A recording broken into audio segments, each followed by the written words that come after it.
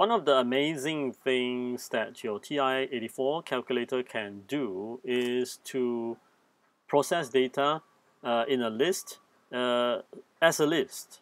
That is able to manipulate and apply the same operation across individual datum inside the entire data set. Here is an illustration of what I want to talk about here. Suppose we have this data set here, and it's a set of samples here. So 1, 2, 3, 4, 5, 6. It can be all jumbled up, but let's just, first of all, tell our calculator that we want to analyze this set of data. So we enter 1, 2, 3, and for that matter, it could be any other numbers. Doesn't have to be 1, 2, 3, 4, 5, 6. So we have this set of data, right? And the question here wants us to find x minus 3.5. That is every single piece of data minus 3.5. If we didn't know better, we would have tried 1 minus 3.5 and all that. So that's a lot of work after we have entered the data still, right? So what we can do is we can use the calculator and say, calculator, I want every single piece of data in L1 minus 3.5. So your calculator, this would have been a weird description if your calculator didn't know better, but it's able to understand that this is a list, this is a number. When you have this kind of combination, your calculator will take out each data inside L1 and minus each data by 3.5. So we get a list like this, yeah? Okay, so this becomes, we can then record down for x minus 3.5, that is going to give us another list, right? Minus 2.5, minus 1.5, minus 0.5, and we can scroll to the right. Okay, so to see the rest of the answers. So that's 0.5, 1.5, 2.5, as it should be, as it should be. So what about x squared? That is square every single item in the list. Well, that would have given us another list. So we would just tell calculator L1 squared.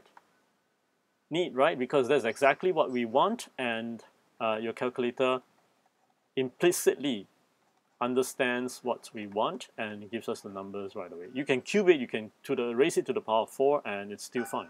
But let's try something more interesting. We want to square, okay, the difference of from 3.5 for every piece of data. You get the idea that this looks a bit like halfway through calculation of variance, and that's the idea. So suppose we want to do this, what happens? This should give us another new list. So what we want is to say we want L1 minus of 3.5, yes? This is a list, so we can square the list, right? And your calculator does understand this, and we have 6.25, 2.25, 0.25, and if it gets a little bit hard to scroll around, what we can always say this. Let's scroll up, go up, and copy and paste the expression again. I'm sorry, I just mean paste it. Because the list can be operated as if it's a list and a number, it can be stored. So we click on store, and we sort of store it into another list, say L2. Okay, so let's do that. And your calculator returns this, right? But if we look at the L2 space by stat edit, you see that L2 gets recorded with the calculated result. So now we can copy at our leisure. Okay, so this is it. So if you're interested in storing the data, you can always put it into the list and look at it using the stat editor. Yeah, good. So we have this. And we can do a lot more interesting things. For example, we want to find the mean of the set of data here.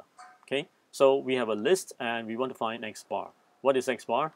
X bar is basically 1 over n, sum of all the xi. Right? I'm just ignoring the index I equals to 1 to n. So what we can do is this. We can use list operations. Let's go to shift, or rather second stat to get the list. Let's go to math here, where we can then invoke mean, right? We want to find the mean of which list? Well, we enter L1, and that's it. So that gives us 3.5. You can of course use one variable stats to find out as well, but this is nice because we can embed this result. So here's what I mean. We want to find SSXX. So let's recall what is SSXX. SSXX is actually the sum of all the data minus of its own mean, right? Okay, and then squared. Okay, so first of all, xi minus x bar, that's a list. Squaring is another list, and then summing the list. Okay, so we can find out the mean by having this. All we want to say, we want to sum. Okay, so let's go to math. We perform a summation on the list. Okay, sum of the square of all these things here. So we want to put another bracket, square of all the xi. So, and whenever you see xi, you want to just invoke the list. Okay, minus of the mean of the list. So that's exactly where we can copy from upstairs, right? So let's just do the math and then select mean of L1. So you see, you can do this here, whereas you cannot be invoking one variable stats in the middle of an expression, right? So let's close the bracket and square it. And then finally, closing the sum total of the function. This looks big and humongous, but it's actually quite easy because we're just retyping the formula directly in. And then operating on xi, in place of xi, we have L1, right?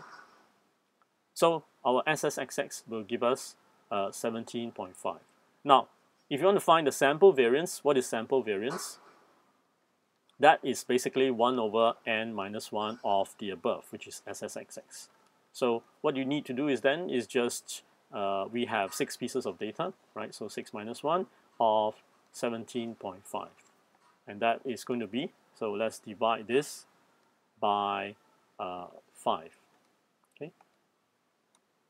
3.5, and therefore sample standard deviation is going to be square root of the sample variance. Let's find the square root of, we're going beyond what the question wants, but that's okay. So trying to verify something here to get 1.8708. Good. So now let's perform a one variable stats quickly, because we can just easily click on calc one variable.